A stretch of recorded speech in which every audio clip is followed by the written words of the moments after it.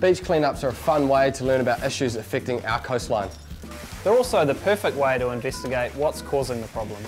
Data about coastline pollution helps us make better decisions so we can take action and we can avoid the litter getting to the coastline in the first place. You can help too. Collecting information on beach litter is easy, it's fun, you learn some really important skills, and you might even find some treasure. Before you head out to clean up your beach, visit www.loveyourcoast.org and download our data sheet. Print off a copy and bring it to your event. During your cleanup, take note of how many people helped out, take an estimation of the distance you covered on the coastline, how many full sacks that you picked up, and how long it took. Now, let's get stuck in. If you have a lot of rubbish, you can take a sample of it and multiply it out to get your results. If there are any sharp or smelly materials, don't open the sack. Put these away to one side and make a note of how many you've separated.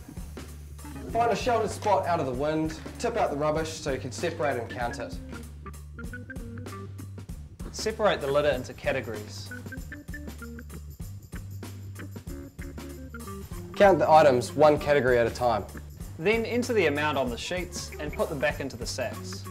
When you're finished, head back to loveyourcoast.org, click into your results, fill in your details, and you're done. Many hands make light work, and anyone can help. Yeah!